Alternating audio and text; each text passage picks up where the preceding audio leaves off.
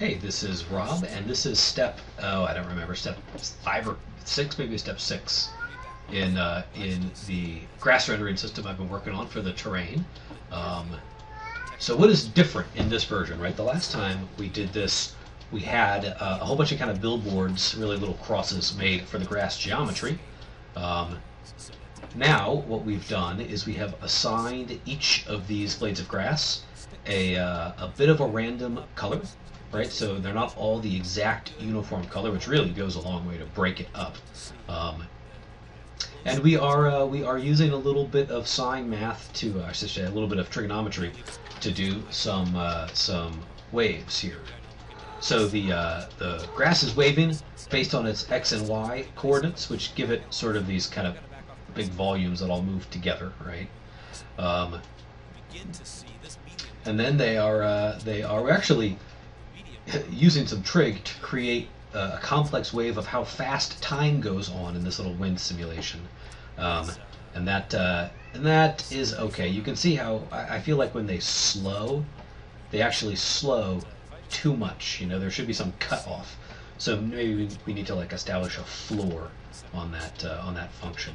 Just like before, though, this goes on infinitely, which is pretty cool. One thing that is new in this version too is that we are using some density maps here. You can see that there we go. Here's a place where the density value actually causes there to not be grass on this slope.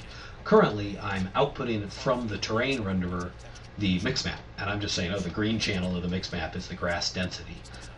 That's not going to be the final solution, although it works pretty well. And then, in order to control density, we actually are just using the value from the mix map to control the alpha rejection, which actually works pretty nicely when the grass has the kind of correct artwork, because the alpha channel falls off towards the bottom, which means the grass starts looking shorter and shorter as we get to one of these edges. And once we get there, the grass is just these little kind of strips of stubble and such. That works pretty nicely. So there's actually geometry on the rock here, but it's just all rejected by the shader.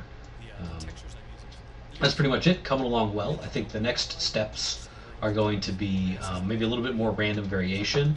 My wife just informed me that I should be doing some kind of specular on the ways of grain based on this YouTube video. Let's see if we can play it again here.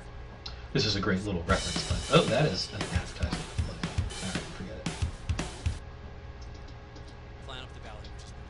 So anyway, that's it. That is probably workable. I could probably call it quits at this point, but I'm going to take it a little bit farther and see what more we can do with it.